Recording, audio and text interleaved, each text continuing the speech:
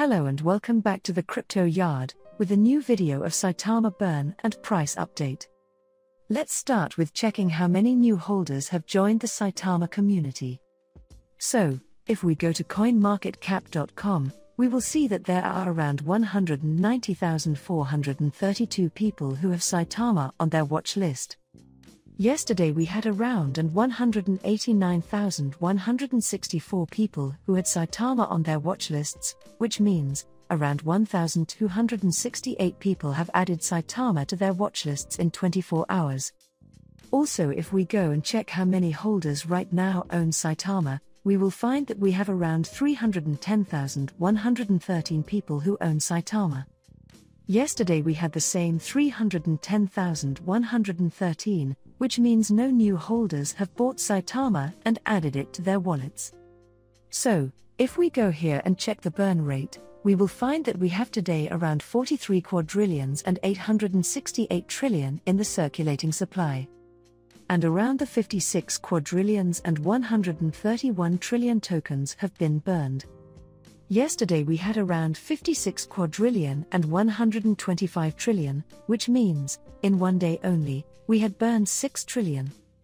This means, if we continue to burn 6 trillion a day, at the end of the year we will burn 2 quadrillion tokens.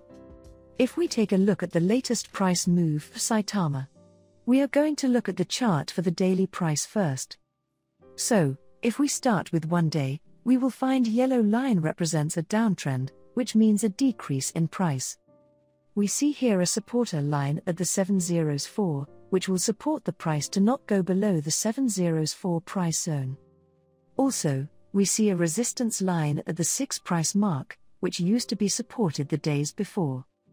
And now we see another supporter line at the 705 price zone, which used to be a resistance line for the price to pass the 706. Every time the price is trying to pass the 6 price mark, it is pushed back all the way down to the 4 zone, which pushes up again to retrace at the 705 price zone. This could be repeated the whole day, the price between the 4 and 5 zones. If more buyers get in and buy Saitama, we expect the price will bounce back, break through the 706 zones. And if there is more hype, the price will break through the 706 resistance line and touch the 7 price zone. Otherwise, the price will stay between the 4 and 5 zones and touch the 6 price zone. If we take a deeper look at the 4 hours chart, we will see a downtrend still, that is in blue. And our daily yellow resistance line and supporter are still with us in the 4 hours chart. The price is trying to pass the 706, but it retraced back all the way to the 4 price zone, but the supporter line at the 4 zones pushes the price back many times to the 5 price zone. The price couldn't pass the 705 to go to the 6 price zone. If more people will buy, we expect the price will go to the 6 price mark zone. And if more people keep buying, we expect to break through the 6 price zone, reaching the 7 price zone. Otherwise, we will stay between 4 to 5 and 6 price zone. If you like this video, please hit the like button and subscribe for more Saitama videos. Thank you for watching.